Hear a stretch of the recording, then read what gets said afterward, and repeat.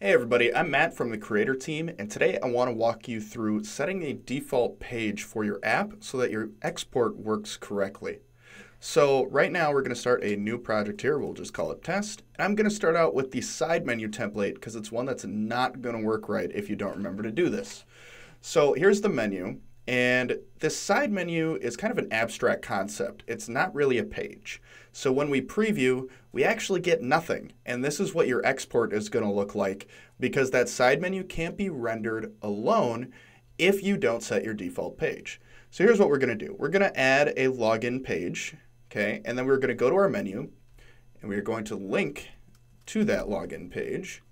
And we will then preview and see that it actually shows the login page. However, we're not done yet. So if I export right now, it's going to still say that the default page is this menu, and it's not going to render right in my export. So I want to go to the login page and click this little pin, which will set the login page as the default for my app. So now when I export the app, the route for this login page is going to show up in the default route. So here, if I make this login, and I change this one to menu, then when I export this page, it's going to set the default to /menu/login so that my export works correctly.